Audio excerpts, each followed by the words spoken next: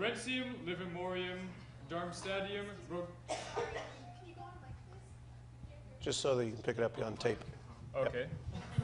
Laurentium, Livermorium, Darmstadium, Mogenium, Boreum, Rutherfordium, Fluovium, Meitnerium, Hassium, Copernicium, Seaborgium, Dubnium.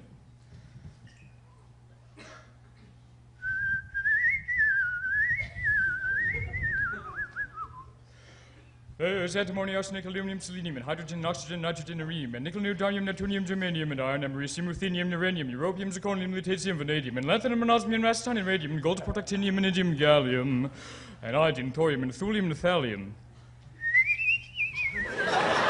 There's yttrium, and terbium, actinium, rubidium, and boron, gadolinium, niobium, iridium, and strontium, and silicon, and silver, and samarium, and bismuth, bromine, lithium, beryllium, and barium.